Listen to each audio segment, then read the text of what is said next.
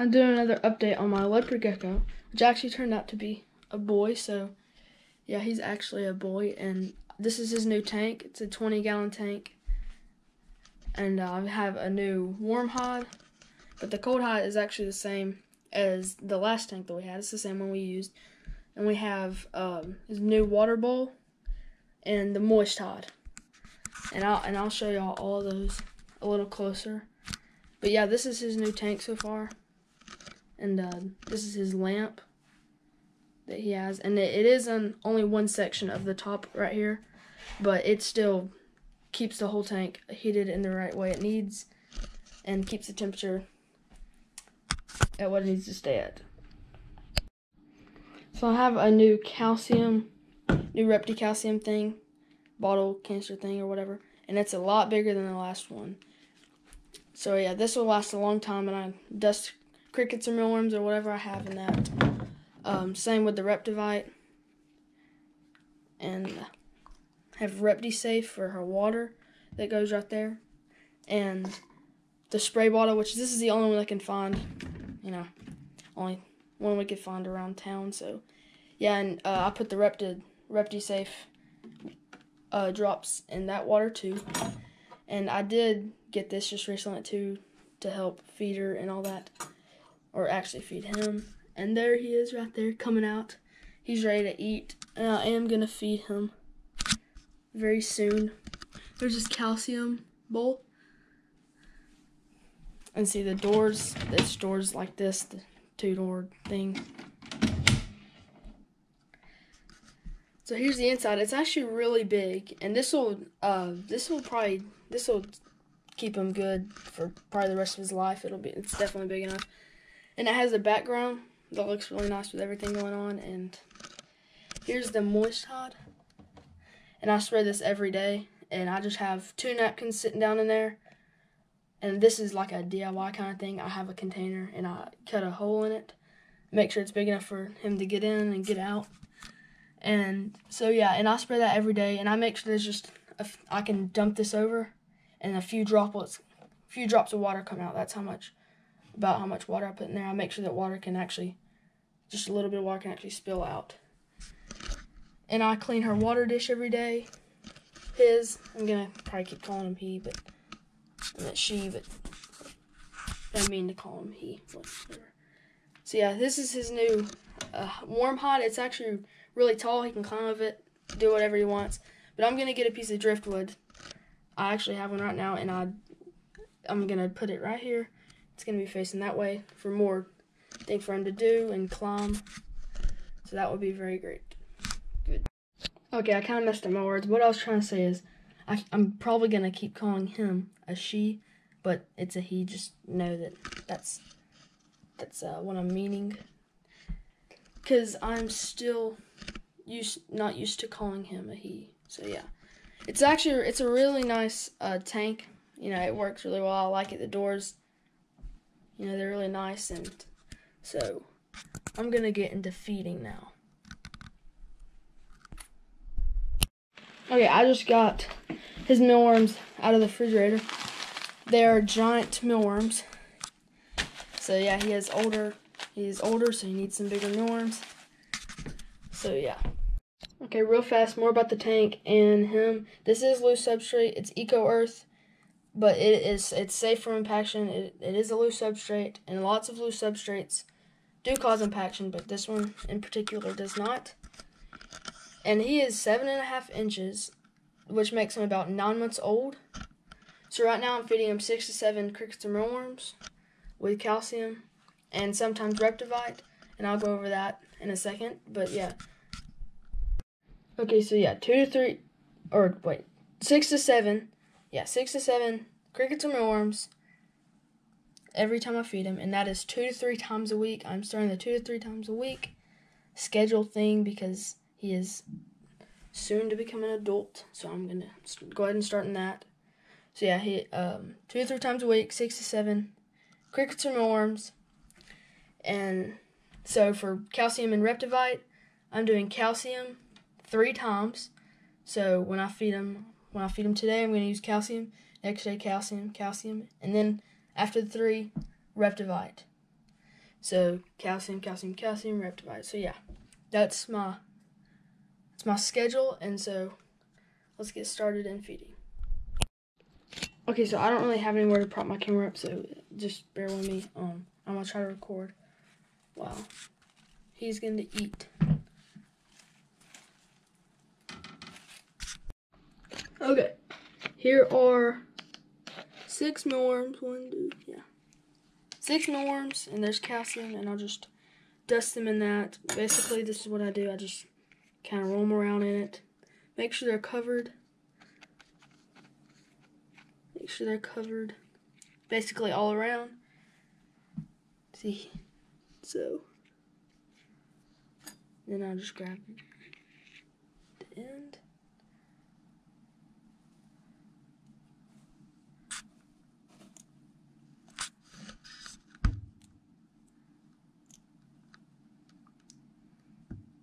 Yeah.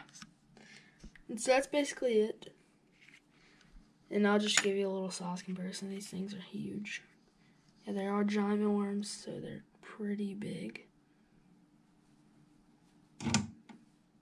So, yeah, they're a lot bigger than just normal mealworms.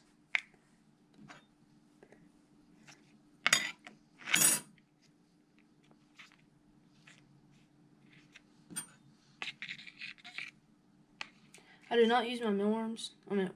I do not use my hand to feed him anymore because there he goes. He got it. I'll try to get it to a spot where you can see a lot better on the next time. But I do not use my hand anymore because he is really bad. His accuracy when he goes to bite things is just awful, so he'll always bite my finger. And so, but these are a lot bigger, so he gets them a lot easier. But I still just use these. It's just easier. A lot easier to use.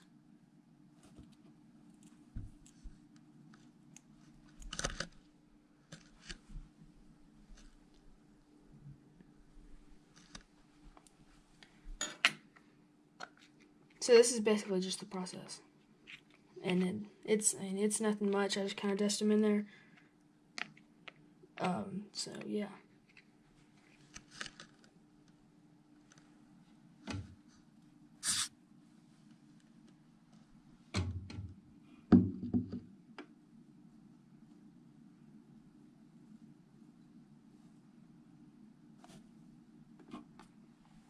Let me give him a little boost. Sometimes he misses him. Some people choose to use bowls, like little bowls that they put them in, but it doesn't really bother me. Or, I don't really use bowls. I just kind of throw them in there, but I make sure they don't get under the eco-earth. So, yeah. I make sure it doesn't dig under there. So, yeah, I'll just finish up these 2 more, and then we'll keep going on. So yeah, he's finished eating. That's it. He's done. He's all full. That was 6 he just had.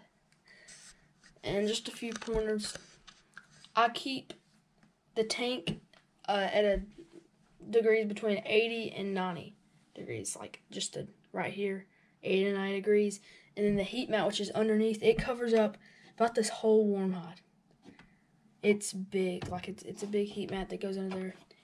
So yeah, so he can go into there, he'll warm up, and he'll sit in there and he'll let his food get, digest, and then you just sit down for a while in the heat so it digests and all that. Cold hide, there's nothing under it, just cold, just there for just other stuff and other places they can go. So yeah. Okay. This right here is the heat mat regulator, and it regulates the temperature of the heat mat. So I have it set, if I hold the set button down right there, hold it down, I have it set to 90 degrees. It's at 89.6. That right there says heating, and there's a little LED thing, a red LED that shows up when it's heating. It's not heating right now because it's basically at 90, so it's not going to do that right now. But what I do is I basically get the temperature, or set the temperature to whatever my leopard gecko prefers. So basically, if he's staying out of his warm hide and not going in it, that means that this is way too hot for him and it's hurting him. And if he stays in too much, that means that it's too cold and I need to warm it up. So he'll actually, so it'll be right for him. And in some cases, some leopard geckos won't, they won't come out of their warm hide if it's too hot, if their heat mat's too hot. And they'll just sit there and burn. Some it burns them sometimes. It burns leopard geckos. Same with snakes. It's basically all the same when it comes to heat mat temperatures, which the temperatures will vary per reptile, but leopard geckos especially. I keep it at about 90 degrees right now because that's what he likes. That's what what's best for him. So yeah, what I was saying was leopard geckos, some of them will get burnt. So you just need to make sure, you're keeping it at not too high, not too low. So yeah, I'm keeping mine at 90. So I mean, that could give you a good suggestion right there. So yeah, these are the two switches to my lights. Right now I have just the normal light on that heats up right here. Okay, wait, that is very bright. Give me a second. Let me turn it off. So basically, here is my normal bulb right there and my night bulb thing. And I use that at night. It provides just a little bit of light. It is safe. Some, like red lights, some of red lights are not safe for reptiles, but any reptile's eyes. But this one is safe. It's called a moonlight. And yeah, so it provides just a little bit of light at night and warms up the tank at night too. This one is just a normal light. It heats up. Can get up to about. This one stays about through 80, 90 degrees. So I do not need a regulator for the lamps, but in some cases you will need a regulator for lamps. This is, by the way, this is a BN Link, just a heat mat regulator, BN Link. This one works perfect. I've never had any problems with it. And that right there, that plug right there is just the heat mat plug, and I just plugged it right up to this, and I set it to what I wanted, and works great.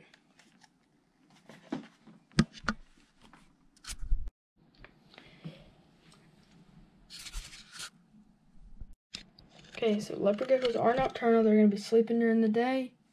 So when you're feeding them, holding them, whatever you're doing, keep it during the evening. I don't even mess with them till about 5. So till about 5 o'clock in the evening. That's when I start kind of messing with them. So, yeah. Okay, yeah, I just rinsed out her water bowl, put some REPTIHABITAT in it. Just squirted a couple of drops in there. I sprayed her moist hide, or his moist hide. And so yeah. And in a second, I'm gonna go get the driftwood, and I'll explain the steps I did to sanitize it or whatever. You can't just go outside and get a piece of wood, driftwood or whatever. I use driftwood. Driftwood's a lot nicer. You do not want to just go out and get a piece of driftwood and put it in here, because there could be bacteria on it and stuff like that. So I'll explain exactly what I did with the driftwood to sanitize it. So yeah. So right now I'm going to try to pick him up. Really, when you feed him, you need to let them sit, but I'm just going to pick him up real fast and put him back down just so I can show the way I pick him up. And I just use the scoop method. And it's a lot easier when they get bigger. When he was really small, it was harder to do this, but this is basically what I do. There we go. I scoop him up, and there we go. And there he is. So I'm just going to put him right back down. That's basically what I do. And that really just scared him because I'm usually really quiet when I pick him up. So that kind of spooked him out. But basically, just scoop them on their underbellies, pick them up, and they'll usually be just fine. He did just get a little spook right there, though. So. And just keep in mind, your leopard gecko is not just going to instantly trust you and let him pick you up, or let you pick him up and be just fine about it. Because you do have to build trust with leopard geckos. So you're going to have to build trust and be patient. And if he gets spooked every now and then, or she, or whatever the gender of your leopard gecko is, if he gets spooked, don't let that discourage you, because eventually they'll trust you. Just take time with it and be patient, and don't force anything. So yeah, basically, you just want to be patient, and don't get, once again, just don't get discouraged, because it took me a while to build even just a little bit of trust with my leopard gecko. And I'm still working on building trust with him. So yeah. Okay, one more thing before we get into the driftwood stuff. I got a lot of comments on my first leopard gecko video about not having a heat mat regulator. And I did actually have one, but I just forgot to talk about it and forgot to show it. So yeah, don't worry. He's doing great. He's getting a lot bigger. So let's get into the driftwood. So here is the piece of driftwood. And basically, there's about 3 options you can do to sanitize it. You can put it in bleach and water and leave it in there for like a couple of hours. Or soap and water, leave them there for a couple of hours.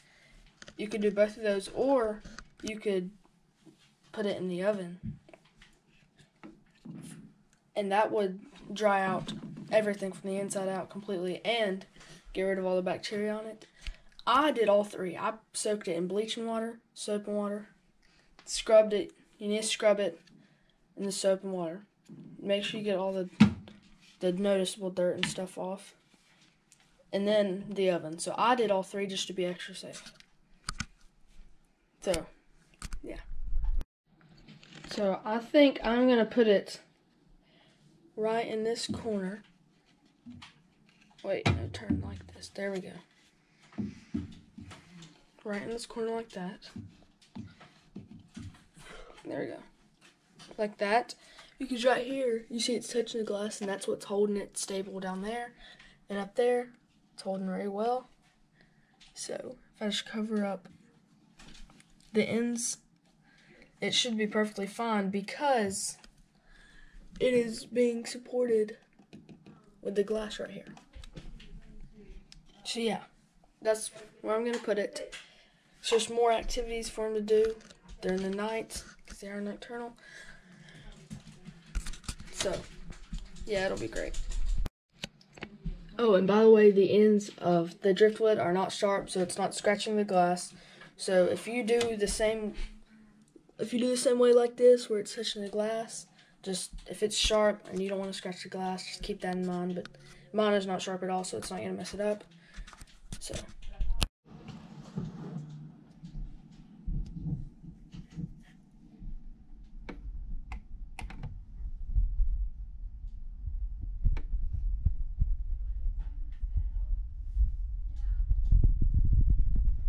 This is him. He's actually kind of big.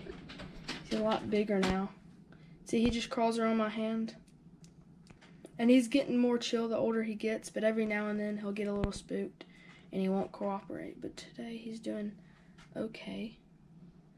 So yeah.